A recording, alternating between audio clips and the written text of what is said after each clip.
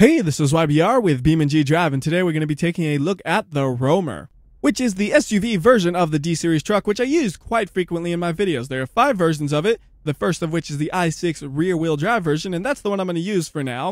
And I'm not actually going to do much driving with it because it is terribly slow. Instead, I'm going to compare it to the i6 rear-wheel drive version of the D-Series truck, and you'll be able to see just how different these vehicles actually are. You would think, it'd be pretty similar, because all you're doing is you're taking the truck, you're throwing a roof on it, and you're throwing some seats in the back, and you made yourself an SUV, right? But you'd be wrong.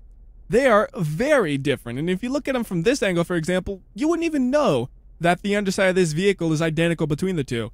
Like, the engine, transmission, suspension, frame, all of that is the same between these two, but the bodies are totally different. It's not just taking the D-Series truck and then throwing it back on it. It's like a whole new design. And it's not just the front either, like the hood. That's a different design on the hood. You can tell by the corners right there. This one has no gap. That one has a big gap. And then even this part where you thought maybe this is the same, you can tell it's different because the Roamer slopes into it more gradually, where the D-Series truck is a very sharp angle in comparison. So that means not even the cabin shape was kept. That's like a new shape right there. And then the door angle is also new. It's like, the door is also new because it's a different angle right here. So that has to be new. And really, the only things I can find that's shared between these two vehicles is the tail hitch, the tailgate shape, which appears to be the same between the two, and the mirrors.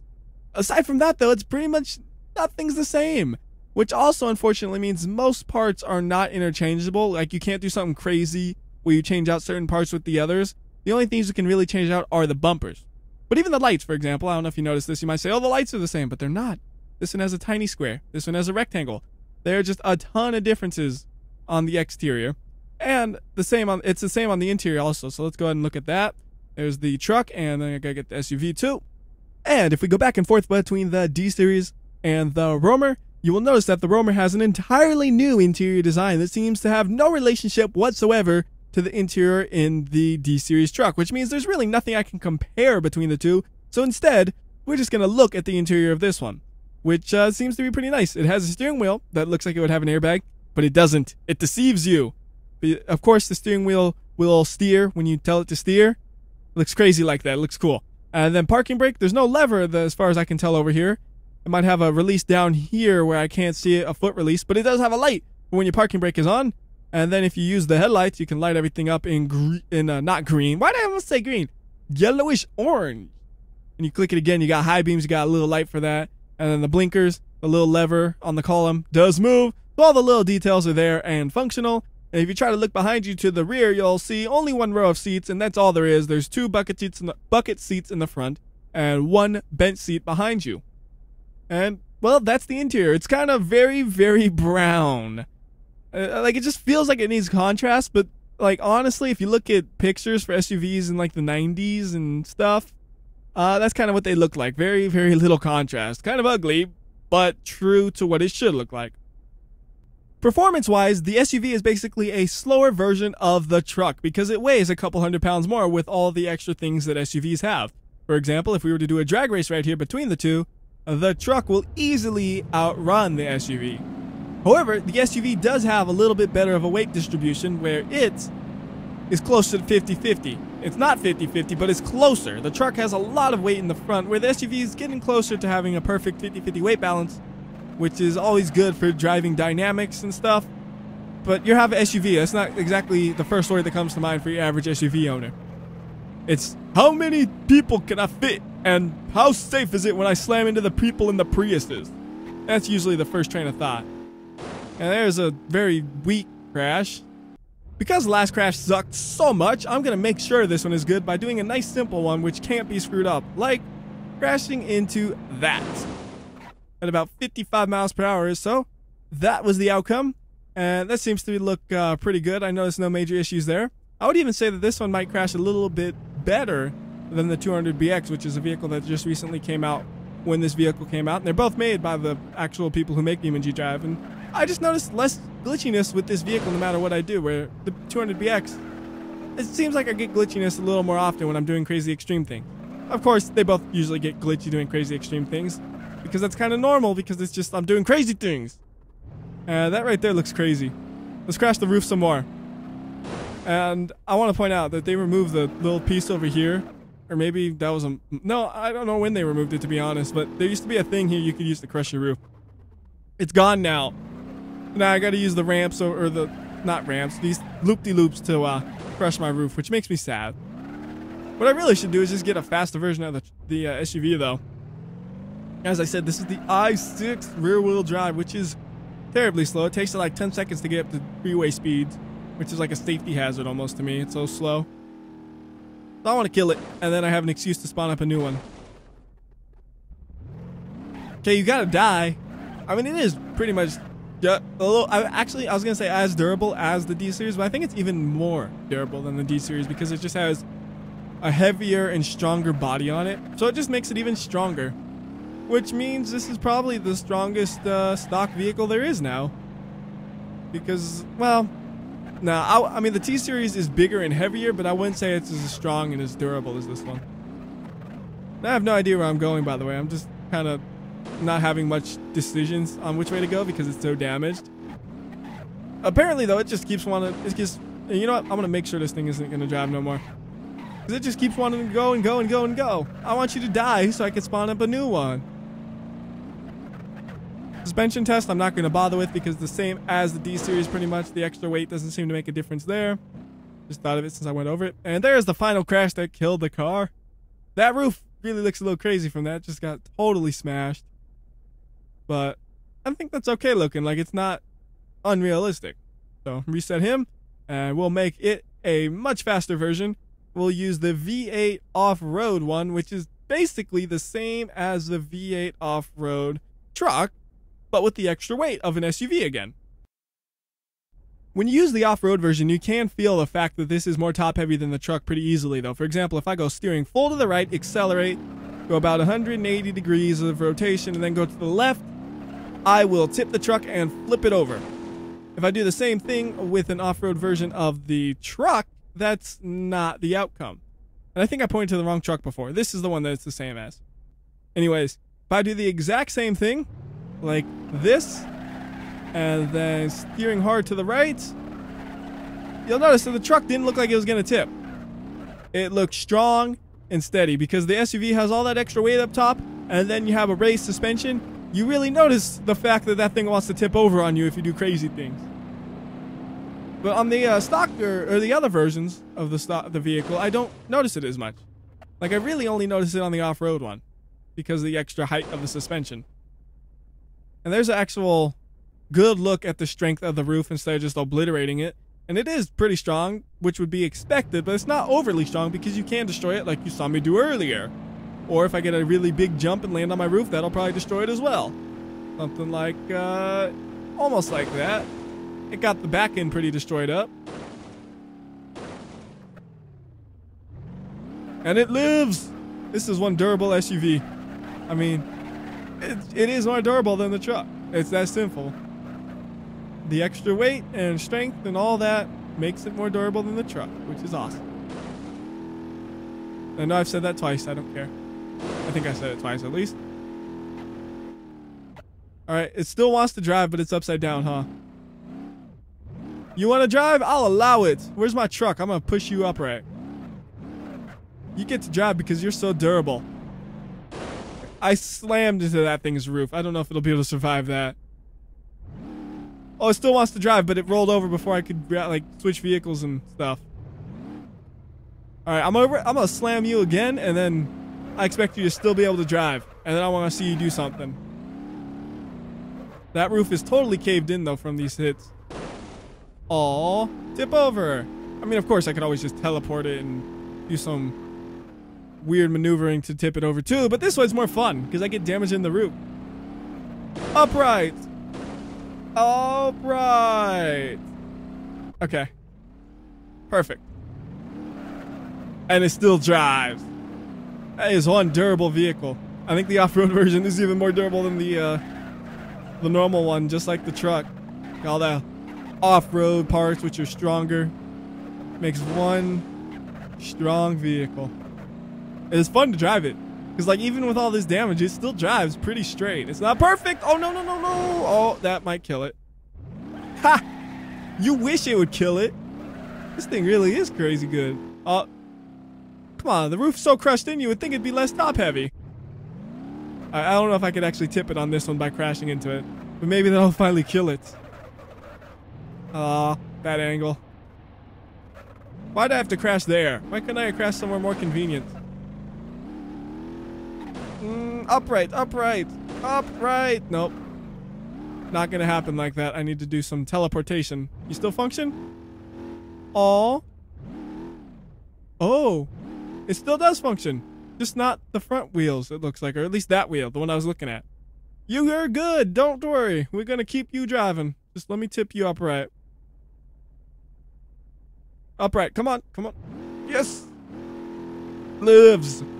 Still. Somehow. This is amazing. There goes the bumper. Like you were doing any good. It's a lot more than a bump, you. This is a collision. We're gonna crash into this now. That has to kill it. No way. Just the unkillable vehicle here. Like, I want to see this thing die, but it just won't. It's like, no, I am unkillable. You do not kill me. I think I got a new favorite vehicle right here, though. Like, you should be broken. But it's like, no, I don't care. I will not break. All right, come on. We're going to do a jump, and then I want you to be broken. That's not even a jump. Okay, that kills it. That was like a 70-something mile per hour crash, I think. I wasn't looking at the speedometer, but it felt pretty fast. Are you kidding me? Oh, I thought I saw the wheels moving. That is officially dead. That's what it takes to kill a roamer. That is impressive. Alright, that's enough of the really crazy crashes now, because in real life, nobody's gonna have a vehicle that is falling apart that badly and still try driving it. In real life, you would have crashes like this one, where you have a vehicle that's driving along on the highway, for example, this car, and then they have to come to a stop because suddenly there's traffic. Then you have the idiot behind him who's eating takeout while he talks on his phone, not paying attention at all to the road, and he also happens to be speeding a little bit, who slams into him at about 85 miles per hour or so. And that is the outcome.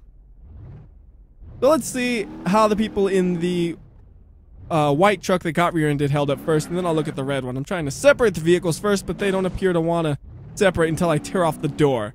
So that, just remember, that door was only torn off because of me. So, people in this vehicle, they actually are totally safe from injuries, it looks like, caused from, like, the actual vehicle. The only injuries they may have is just from the force of the impact. There's no, like, metal or anything that they would get crushed by. They're totally fine. Even the people back here, if you had third row seating, they'd be hurting. But it looks pretty much fine in terms of actually where the drivers would be. Red car, on the other hand, let's see here. You'd probably have some injuries from from over here, possibly from the door. But most of it would, again, just be the force of the impact that would cause the injuries. Pretty strong vehicles, man. They are pretty strong. Now, for another comparison point, what if we did the same thing to a much smaller vehicle? Like this one. Actually, I probably shouldn't use that one because it has a roll cage, and real cars on the streets usually don't have a roll cage. So I'm going to switch to the one with the roll cage, put the brake on, and we're going to hit them at about the same speed, and you'll see, hopefully, a difference in how damaged the car gets. Like in rear-ending another roamer, they would survive. Hitting the Corvette, ooh, that doesn't look like survivable at all. Look at the damage to my car. There's barely any damage on this thing. It's built so ridiculously strong. Corvette, on the other hand, that's probably death, not only from impact, but from the roof crushing your head. That is a huge difference between the two. Alright, so for another fun thing, what if we ram this thing with a Corvette at highway speeds? I mean, it probably will have barely any damage, I'm thinking, after seeing how well it held up rear-ending him. So I'll just park him right about there. Back up the Corvette a bunch. I want it to hit at about normal freeway speeds. Let's say the guy in the Corvette is a more responsible driver. Instead of speeding, texting, and eating, he is just texting and eating, so he didn't notice that the car in front of him came to a stop suddenly, and he ends up crashing into him. He's also in the slow lane, maybe, because I don't think I'm going to get up to speed. So let's say he was trying to slow down, but couldn't. Ha ha! The Corvette is, like, totally ruined, and then You got the roamer over here. Was like, was that a crash? I think somebody rear-ended me. My bumper's slightly tilted. Oh, and then looks like the tailgate's also slightly misaligned, or the trunk, or whatever you want to call it, is slightly misaligned as well. But the difference in damage was crazy. I had to reset the Corvette, unfortunately, to separate them. But you did see what it looked like earlier, and huge difference. Like, if I saw this, I would not know it was involved in a 50-ish mile-per-hour impact just recently.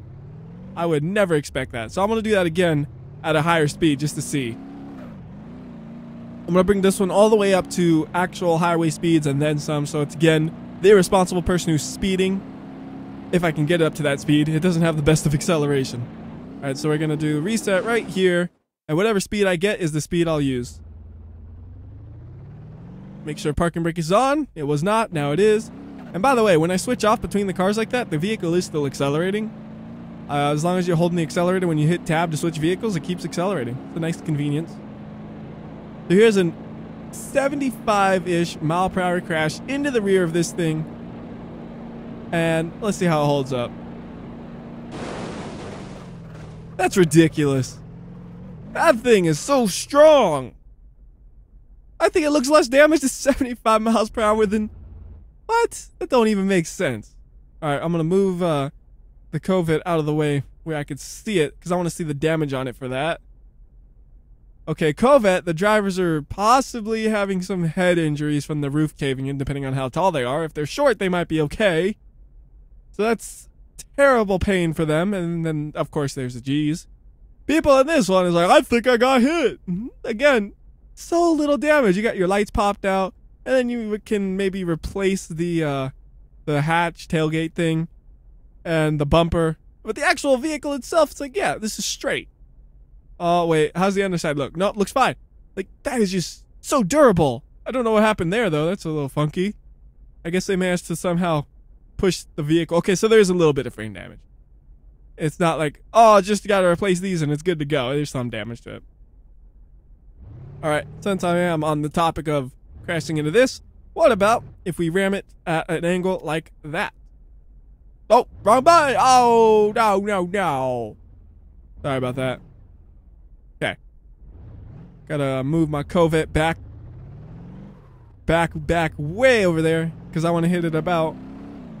Let's ramp it up gradually. So we'll start at about 50 miles per hour. So let's say they're on a normal road. The idiot in the giant SUV pulls out. Oh, I don't see you there.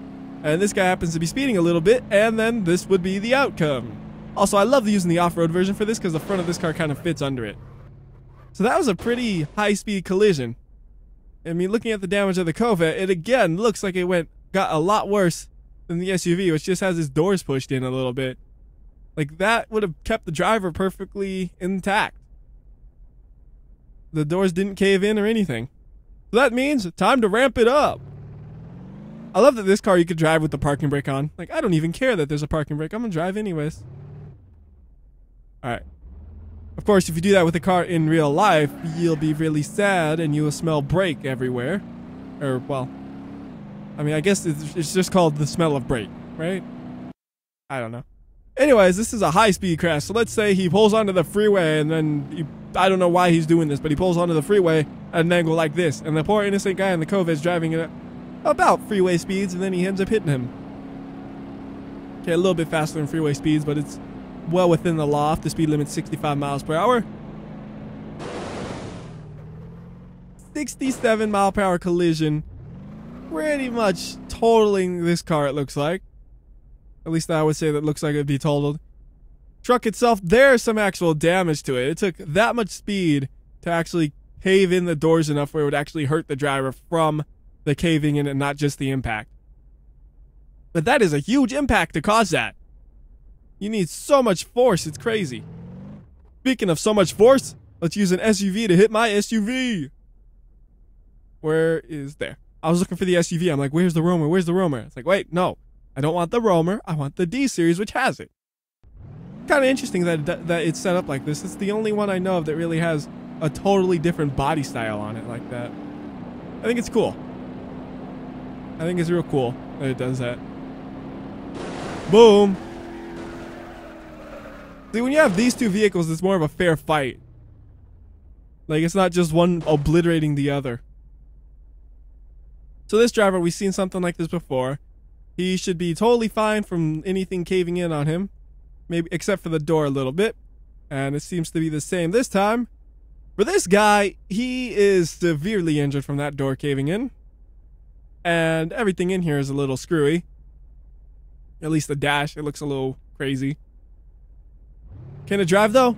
Yes, it can! It doesn't go straight, but it can still drive. So that's a good idea of how stupid strong this car is. It is one durable thing. Alright, so I think for this, we'll just use the off-road version. Just keeping it simple and having the most durable one go down the route. And since it's off-road, maybe it'll even just drive down it. Yeah, that's totally possible. I'm gonna drive down this thing. Yeah, right. It may be durable on a car-to-car collision, but the weight doesn't help it on something like this, because when it does hit something, it's now, 4,000 pounds of metal hitting it, which is not good for its health. Going down a cliff doesn't hold up any better than any other vehicle, really. Like, most vehicles end up looking something like that going down this place. Grab it with the stand. Grab it, grab it. Here's the dumb question. Would it have driven? No. It didn't look like it would have. Oh yeah, I forgot. The interiors are a lot clearer when you're in the underwater. I forget about that. It's one of those things I forgot to do. Oh well. I always forget about that. But yeah, there's your look at the interior where it's clearer. And for some variety, how about this? We're going to try to go down the cliff in interior view. I don't know how this is going to work out, to be honest. I think I'm going down it. I mean, there's definitely movement, but I don't seem to get much damage. There's some damage. Yeah, I really have no idea what's going on, to be honest. I could try to look behind me, and well, that doesn't do much. Just keep my view straight and hope for the best. I know I'm upside down half the time, then other half the time I'm right side up. It's very confusing. Looks like the roof is caved in some. Finally.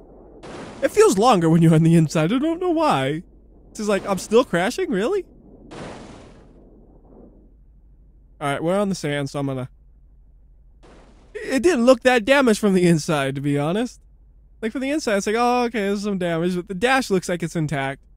And then you got the outside, it's just like, whoa, that's destroyed. I didn't expect that. Next thing we're gonna do is let's kind of just keep to tradition here. It's like one of those things where it's like, these things work out as a tradition where it's like, I always do this, so we're gonna do it. The descent now. Another fun thing you can do with this car is mess with the bumpers. So for example, right now we have the Roamer off-road bumpers, but if we wanted to, we could put on the D-Series normal bumpers on the front and back, which is fun to do because it just looks kind of unusual.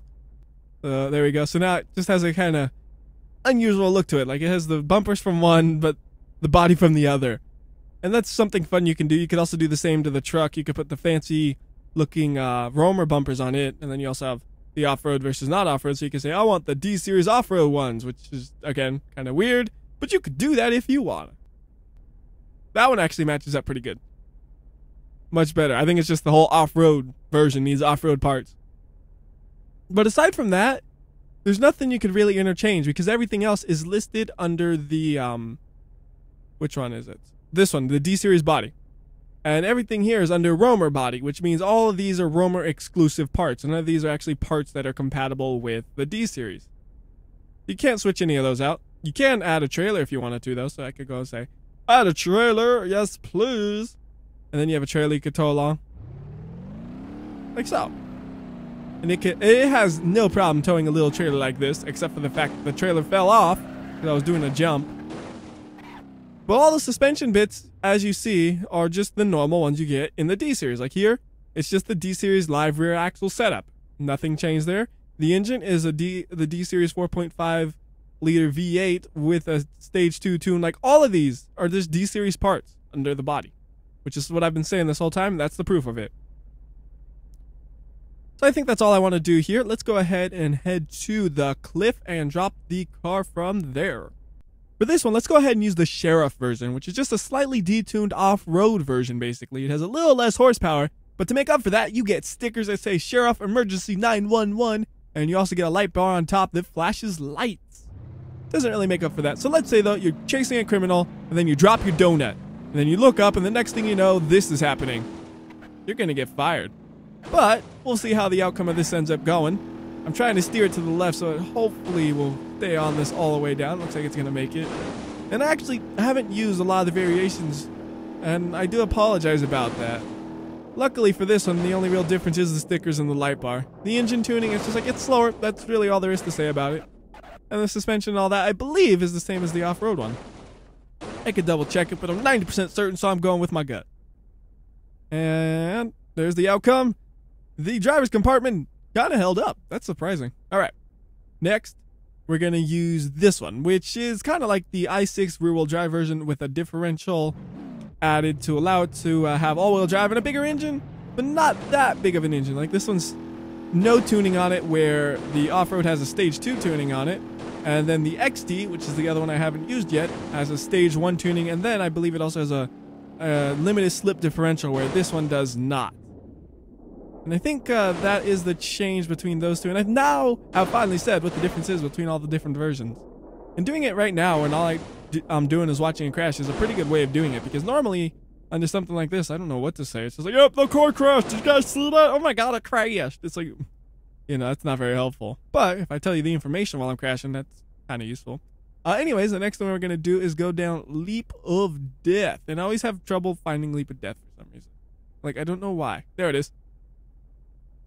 And just to be fair, I'm going to now use the XT version of it so that we have now destroyed every version of the roamer that is available. And for something like this, it doesn't matter which one we use because it'll be destroyed no matter what. At least it should be. Like, I'd be really surprised if any vehicle holds up here because usually they don't.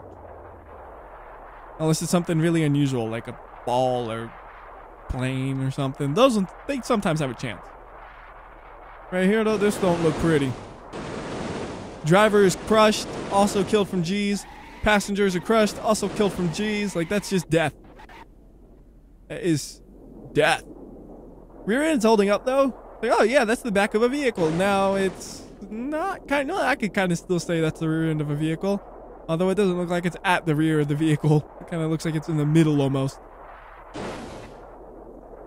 Funny how much the rear end is actually held up until that crash. Like compared to the front, which just had that straight impact that destroyed it. And there is the end of that.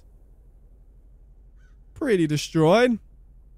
Next one is a brutal slope. So let's go ahead and make our way to there.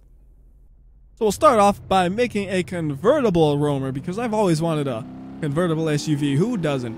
And I'll use the off-road edition because I'm pretty sure the strengthened suspension will give it a more likely of a chance to actually drive, even though it does sit higher. It's one of those things where it's kind of counterintuitive. You would think you probably want to use the lower one so it will have more chance to survive, but it's going to compress anyway, so I'm pretty sure the more durable the suspension is, the better your odds are. And for a second there, I'm like, oh my goodness, we're going 260 miles per hour. And I'm like, wait, it's kilometers per hour. How did that happen? Ah, there we go. Should be about 200. That's what most cars hit for this. And then slow-mo on. Convertible enabled. Alright, suspension. Hold up. Hold up. It held up. I might still be able to drive it. I'm not sure. I gotta stop it first, though. That is the first goal here. Alright, car is stopped. Interior camera is kind of usable. And can we drive it?